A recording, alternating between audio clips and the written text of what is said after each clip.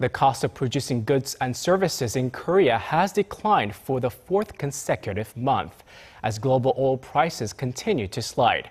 Korea's central bank says producer prices in June fell 0.4% from the month before.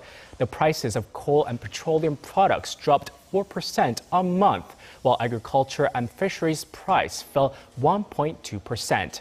Egg prices are still double the level seen last year due to the ongoing impact of the recent avian influenza outbreak. The Bank of Korea says production costs last month were largely influenced by a drop in global oil prices, citing Korea's benchmark Dubai crude, which fell almost 8.5% throughout the month.